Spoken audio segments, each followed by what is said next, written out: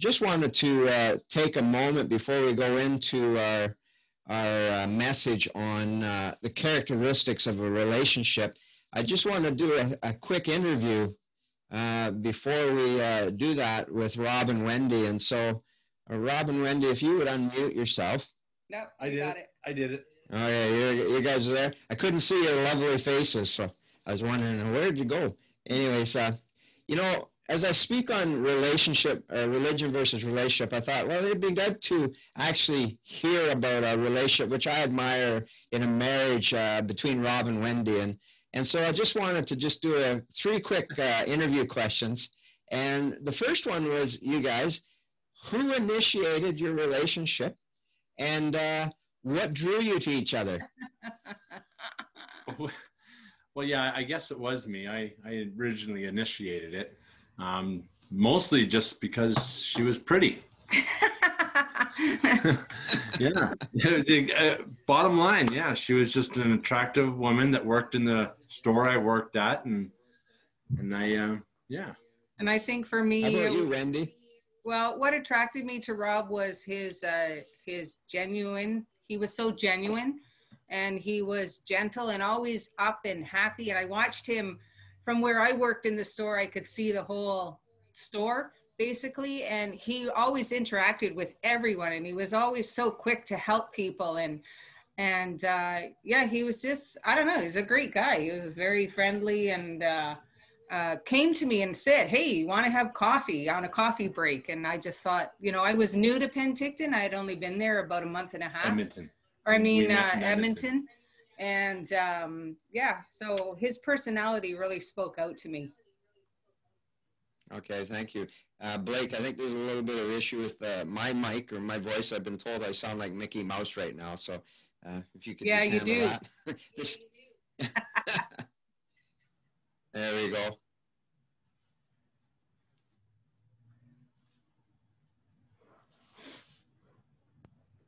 The second question I had for Rob and Wendy was, you know, every relationship starts off with this great, oh, they're so lovely, and then life hits. So what are some of the challenges that you faced in your relationship over the years? Some of the challenges, well, we've all had financial problems, you know, through the years. Everybody, I'm sure.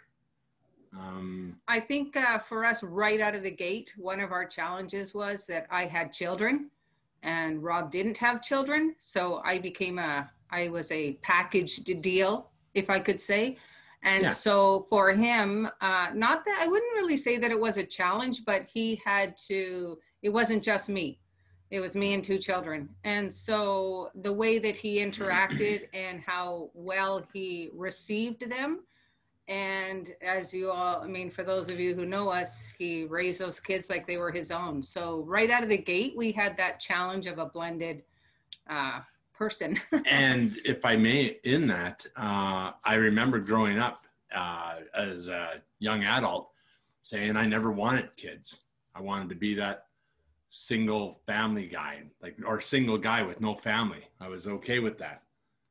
Then I met Wendy. Then I met Wendy. Prior to Wendy, I had never gone out with and been committed to anybody longer than probably 3 months, ever, until I met Wendy. Yeah, I won the prize. And she was a package deal, and so that was captured each other's heart. And yeah, we really did. And you know, and then we got married a year and a half later. And then, you know, 5 years after that, we came to know Jesus. And, you know, like Rob had mentioned, everyone has challenges, financial, you know, living, just life. Jobs change and come and go. Yeah. But we went through that together. And I think that was really cool because we never judged it. Like, we just went through it together. And that was even before we knew Jesus. And, you know, our number one thing also when we first got married was communication, hands down. Communication was the number one thing in our marriage. Nothing else mattered if we didn't learn how to communicate. So we actually learned how to do that and to communicate with our kids. And we talked through everything. Yeah, we invested in each other right away. And I don't think we've ever gone to bed mad at one another. No. We've always made sure that we've talked everything, whatever we're going through together, talked it through. And we've given we've also given each other the opportunity to voice our opinions, which is really cool. Perfect. So you've communicated and you've voiced your opinions. So that's how you've overcome a lot of the challenges you may face.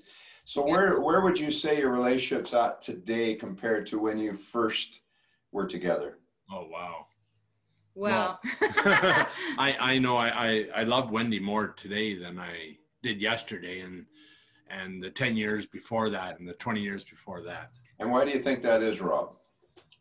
Because she understands us. She understands me more, and I've grown with her, and she's always been there for me. That's good. Wendy, yourself. I think for where we are now is the fact that we have Jesus in our life too. And with the Jesus being a part of our life, we've learned to be content with where we're at. So, 10 years ago, we were content with where we at. We look at our friends and what they had and, oh, we don't have it. But we were content. And we know, like, undoubtedly, God says, I'm with you always. And it doesn't matter what we go through right now. We totally rely on him 100%. Yeah. And we make mistakes. Oh man, boy, do we make mistakes.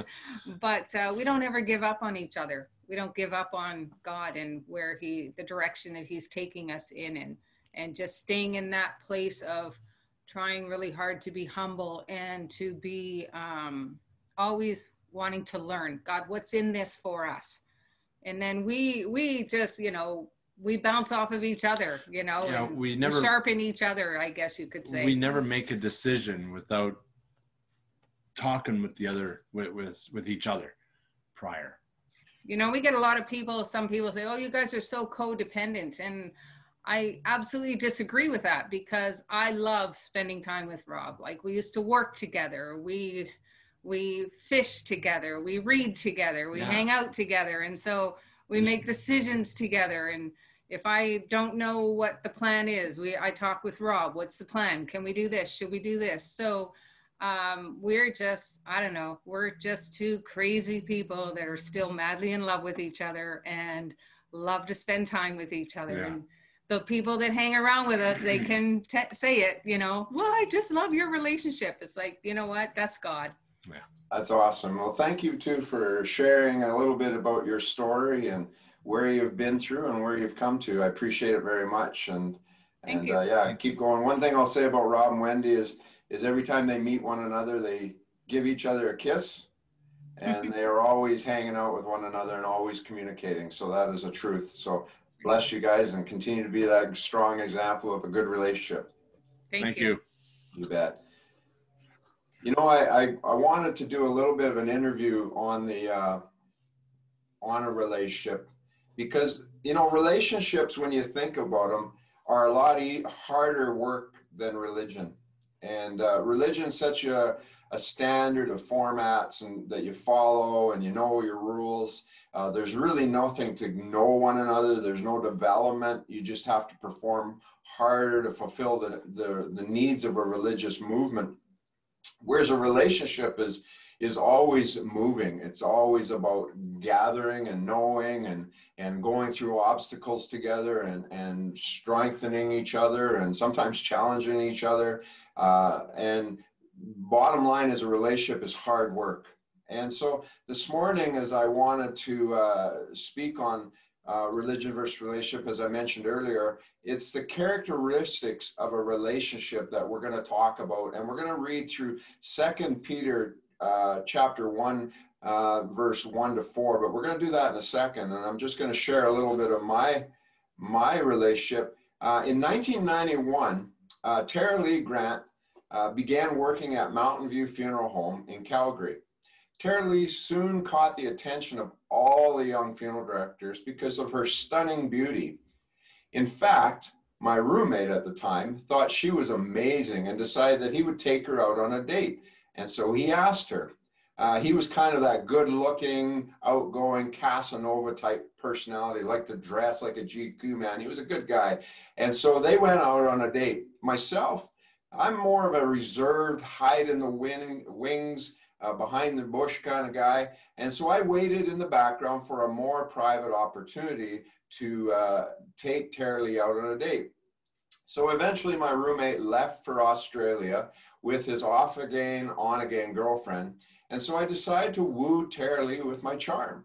So I brought McDonald's to her workplace, Mountain View Funeral Home, while delivering one of my clients that I had worked on. Yeah, that's a little bit of a funeral home thing, but that's what I did. Quite a romantic, aren't I? I proceeded to work up the courage to go and ask Tara-Leigh on a date. And so after the McDonald's and spending that lunch hour with her, our first date was playing billiards, which she won, or should I say I let her win? No, she beat me in a game of pool, 8-ball. She was pretty good. She would try to tell you that she won in basketball too, but I think I won there because I just let her win. I'm a romantic. Anyways, the rest is history. 27 years of adventure, roller coaster of relational trials. We have 2 children later and a granddaughter, and we're still standing. We sing a song by Shania Twain, "We're Still There." I can't remember the actual words. Tara-Leigh would have to remember the words to that. But it's when all obstacles came against us, we are still standing. We were actually in our marriage council told that we would only last 6 months because of the difference. And I got to say, it's been quite a ride, but we're still here. You know, that's relationship. You know, there's a time when in John chapter 6, it's not in our notes here, when Jesus was interacting with the religious people and the people of his society at the time he was walking, and he said some hard truths. And they all bailed on him. They ran away. And he looked at his close core group of people that were around him. And he says, "Are you also going to leave?" And Peter, of course, which is one of my foundational verses, says, "Where would we go, Lord? You're the only one that has the words to eternal life." And that's kind of what it means to be in living relationship, not only with each other, but also with God. It's a challenge to grow in relationship, especially when obstacles and things come against us. So today we're going to continue looking into religion versus relationship. As the slide says, religion and culture usually go hand in hand, which is and family and stuff. And sometimes we have to follow a mandate of culture or family and deny who we are as God's people, gifted as God's people or persons. And that's not relationship, that's religion. Relationship allows us to develop naturally in the area of knowing each other and knowing God. And so the first characteristic of a relationship, as we read through the scriptures, is 1 Peter chapter 1, verses 1 to 4, or 2 Peter, sorry. This letter is from Simon Peter, a slave and an apostle of Jesus Christ. I'm writing to you who share the same precious faith we have. This faith was given to you because of the justice and fairness of Jesus Christ, our God and Savior. May God give you more and more grace and peace as you grow in your knowledge of God and Jesus our Lord. By his divine power, God has given us everything we need for living a godly life. We have received all this by coming to know him, the one who called us to himself by means of his marvelous glory and excellence.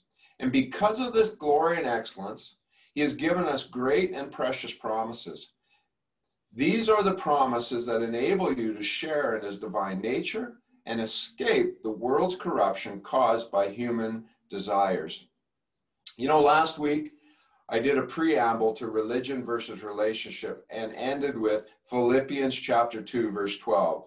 Therefore, my dear friends, as you have always obeyed, not only in my presence, but much more in my absence, continue to work out your salvation with fear and trembling, for it is God who works in you to will and act in order to fulfill his good purpose. You know, this is the amazing grace of God and a picture of what a true relationship looks like. As we work through questions, doubts, and trials of faith, not only with God, but with each other, God meticulously transforms us instead of condemning us like religion would do, which leaves no room for asking questions and doubts. The scripture is a great measuring stick for determining the difference between whether we're in a religion or a relationship with God and with each other. The first characteristic of a relationship is it is a gift. Relationship starts as a gift. It's not a demand, it's a gift of knowing another person. All spiritual relationships are initiated by God. We see this in God sending Jesus. In 1 Peter chapter 1, it says this, faith was given to you because of the justice and fairness of Jesus Christ, our God and Savior. Like any relationship, it starts with an individual pursuing another, and who gives the pursued a choice of responding or rejecting to this pursuit. Religion does not allow the choice to the pursued, but demands performance, acceptance, and locking down people into a toxic prison of codependency and unhealthy control. Unconditional love is not available in religion, only conditional love.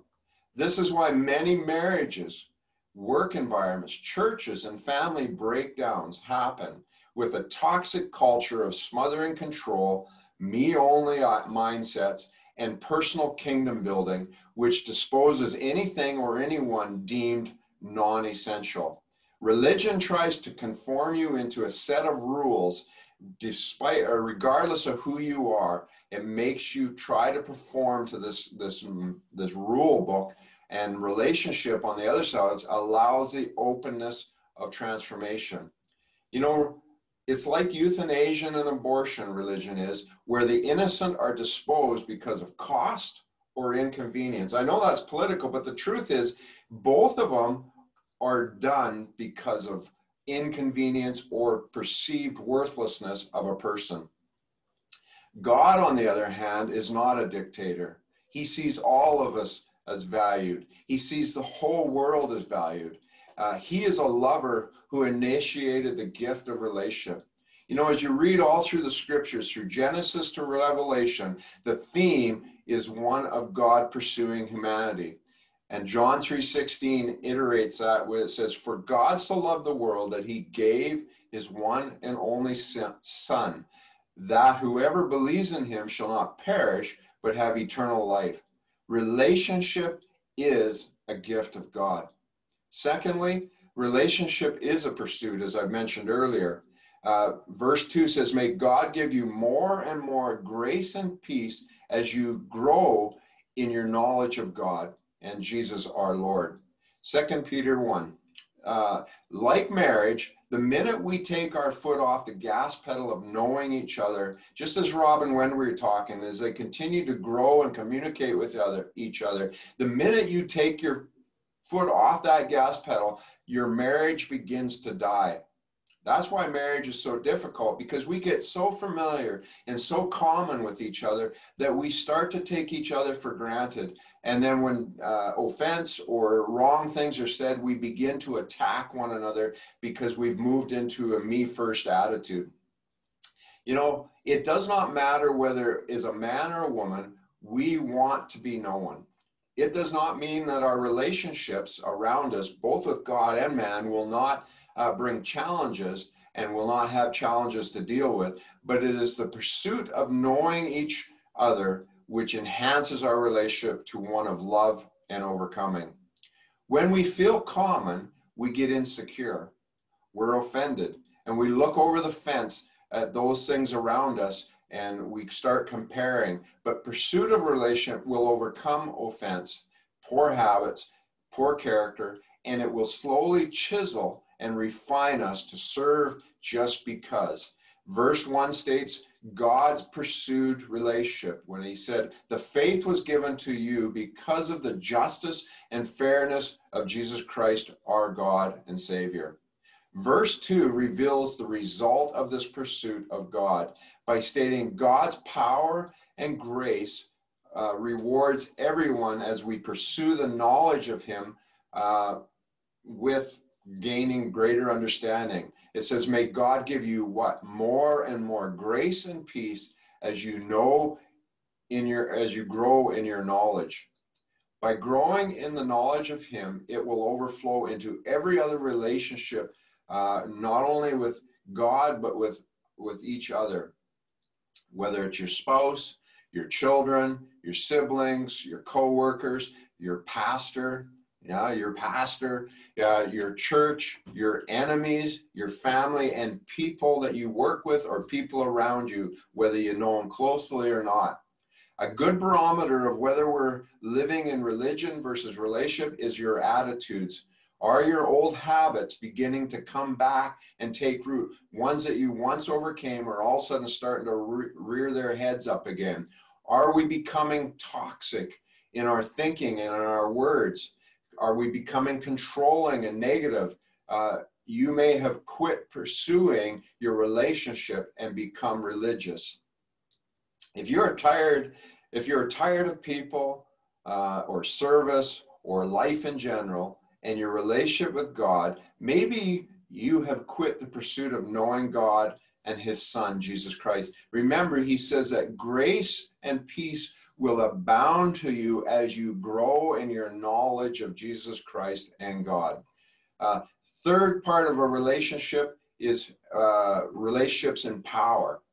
It says, by his divine power, God has given us everything we need for living a godly life. We have received all of this by coming to know him, the one who called us to himself by means of his marvelous glory and excellence.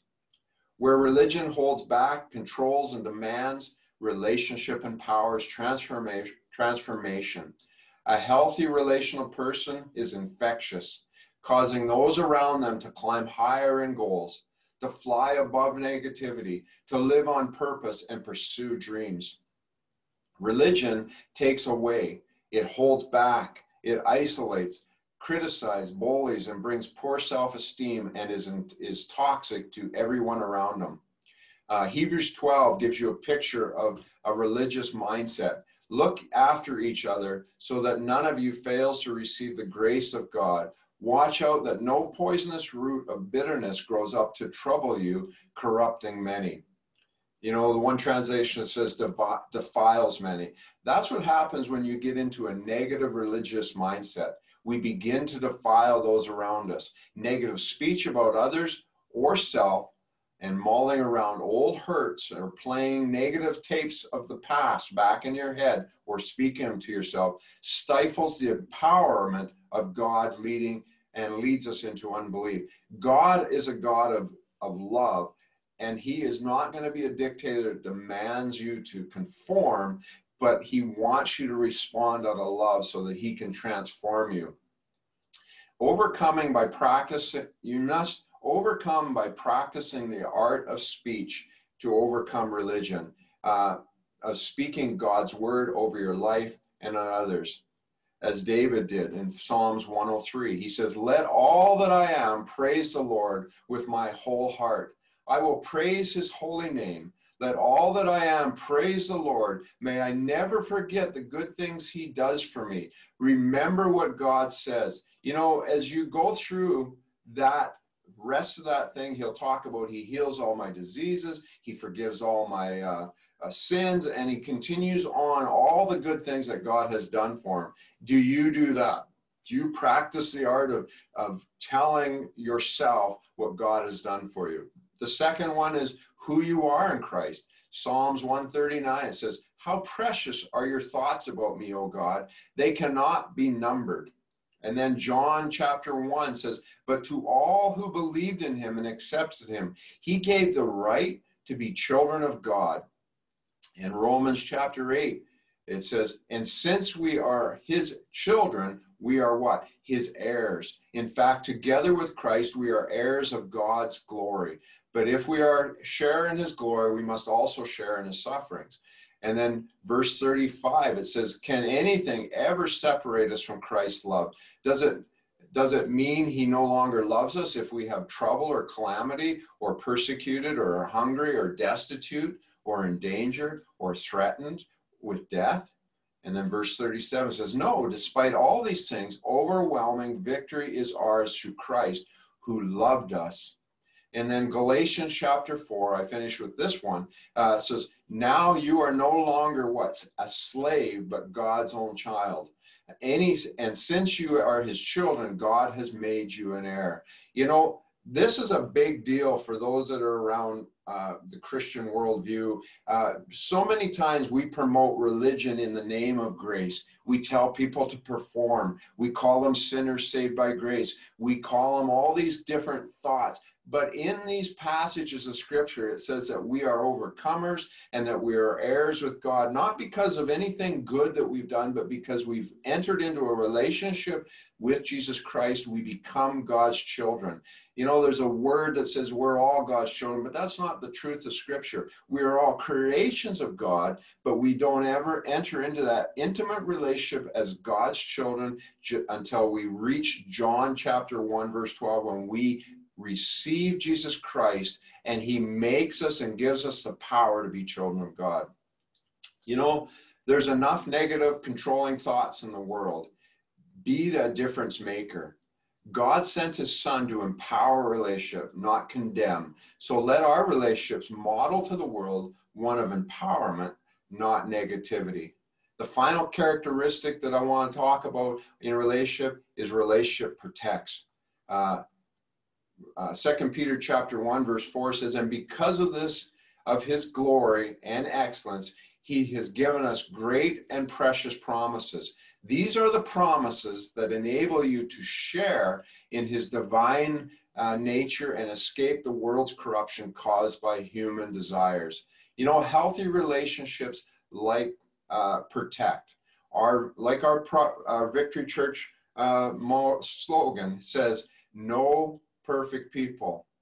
This means that we must live this slogan out, just not quote it, and have mercy by protecting when people stumble. This doesn't mean that we won't stumble, but we must protect each other when we do stumble. You know, I know Tara Lee, a lot of times in our relationship, as you know, and I'm growing in this area, but needs to feel that protection. Sometimes I haven't been protected. You know, my words can be cutting, they can be sarcastic, and that takes away that protective element that a true relationship needs to have. And so there's lots of times where I have to repent of that and have to bring myself into center and try to continue to protect relationship. And that doesn't matter whether it's with your spouse, your coworkers, your church family, or anyone in society. Are our words protective or condemning? This does not mean we do not hold each other accountable to those who confess to be believers to a higher standard, but it does mean that we actually promote and empower growth in the other person. Galatians chapter 6 puts it like this: dear brothers and sisters, if another believer is overcome by some sin, you who are godly should gently and humbly help or enable that person back on the right path. Not condemn them, not beat them up, not ostracize them, but to enable them to get back into fellowship.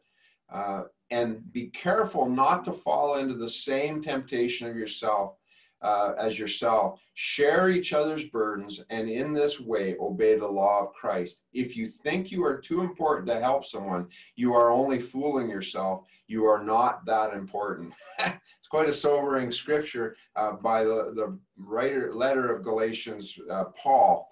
But the truth of the matter is we are called to protect each other. We're called to build up each other, to encourage each other, to stir up one another into good works and love, especially as God's day winds down before his coming.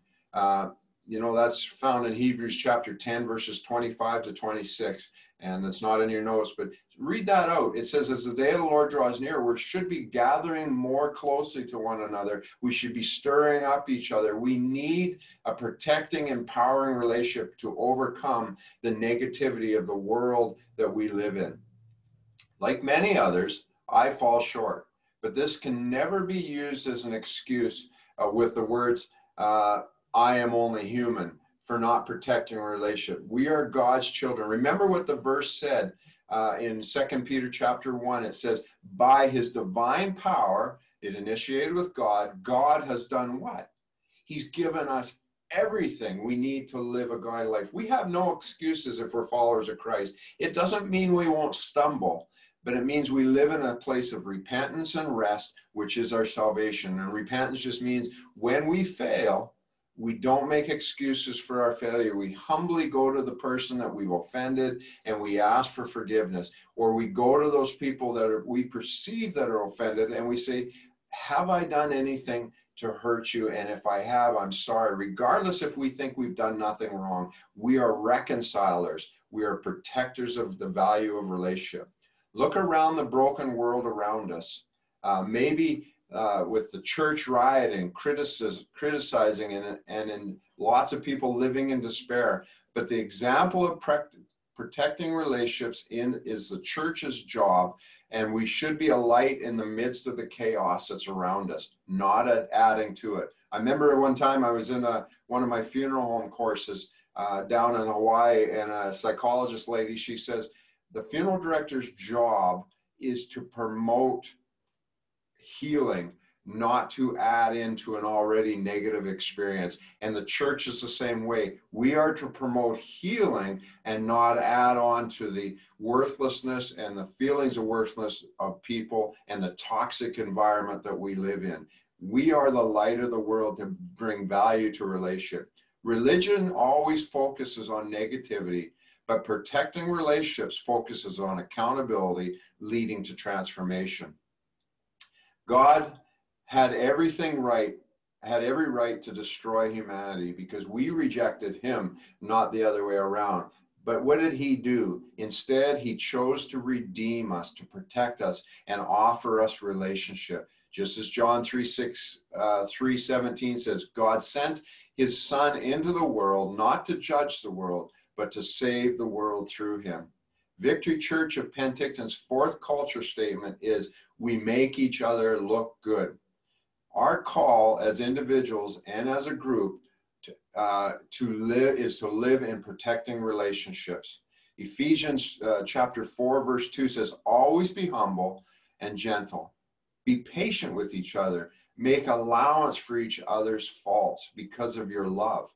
Make every effort to keep yourself united in the Spirit, binding yourself together with the peace.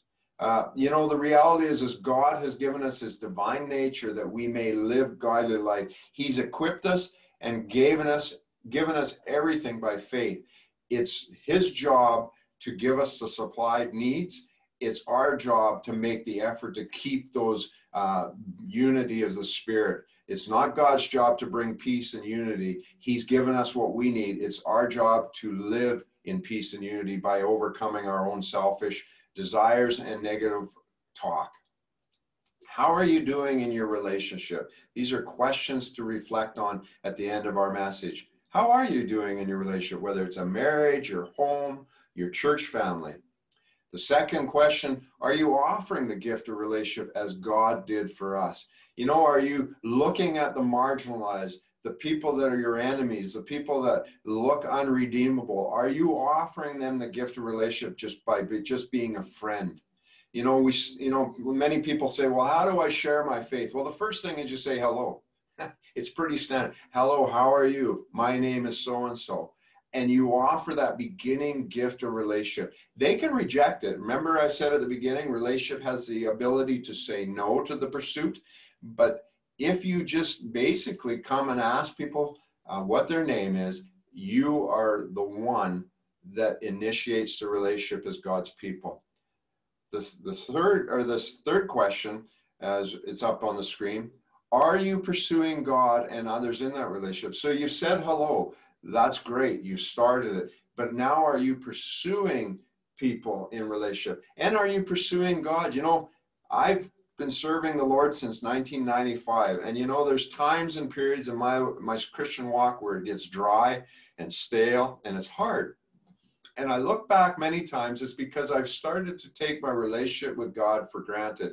You remember he said in 1 Peter chapter 1, verse 2, he says, he abounds grace and peace to those who grow in the knowledge of Jesus Christ. Are you growing in the knowledge of Jesus Christ? Because if you're not, you're going backwards. And just as Rob and Wendy mentioned that their relationship now is stronger than before, are you growing in the knowledge of each other? Knowing what makes you mad, what doesn't make you mad, what blesses a person around you, what doesn't bless a person. Those are all growing and pursuing the knowledge of each other. The third question, do you empower a relationship with hope and enthusiasm? Are you one of those Eeyores off Winnie the Pooh where everything is negative, everything is poor me? Or are you like Tigger who bounces around and basically brings enthusiasm and excitement to the whole crowd around them? You may not be the most outgoing person, but you can still empower a relationship by a sense of hope. Remember, the message of the gospel means good news. It means that we are good news bringers, and we are also people that bring goodness to relationship and enthusiasm to relationship, not bring people down. The next question is, do you protect and value relationships? You know, when we live relationship as God intended, Proverbs 16 states, when people live at peace with the Lord, even their enemies are at peace with them. You know, you may have antagonistic people in your life. It may be a spouse, it may be a child, it may be a coworker, it may be a former family member, it may be a family member. But are you adding fuel to the fire of that relationship? The offense, the negativity, and maybe a church that's offended you. Are you adding fuel with negative talk and criticizing and judgmental? You may be justified, but I can tell you, you reap what you sow. And so if you're injecting negativity, condemnation, and judgment, it says in Luke chapter 6:38, it says that you will reap that amount back to you, pressed down and poured into your lap. Read it for yourself, Luke 6:38. So if you're experiencing some of the negative things in your life, you have to look at what you're offering in response. This scripture tells us when we're in a right relationship with God, in other words, we're not mad at God, but we're seeking God. Doesn't mean we don't question him and cry out to him and ask him what he's doing. But we at the end say, okay, God, you're God and I'm not, and I will trust you. It says then even our enemies will be at peace with us. If we invest in knowing God and his son, we will experience peace and grace in abundance. Have mercy on those who offend us and seek the lost and the marginalized. Not because we have to out of religious duty, but because we so, like God, we love the world and we love one another, that we want to see them reconciled to our God and our Savior, Jesus Christ. A church living like this will never lack for people, resources, or joy. Remember these words, you reap what you sow. Let's pray. Father in heaven, I just thank you that you are a God of abundance. You poured out your spirit upon all flesh that they can know you. And then for us as your people, you've poured out that spirit that we can be witnesses, Lord, that we can love and suffer with joy, knowing that you will work all things out for the good of those that love you and are called according to your purpose, knowing that you work in us to will and act according to your purposes, and that you will carry that work to completion of all that say, hey, Lord, come and be the Lord of my life. In Jesus' name, amen.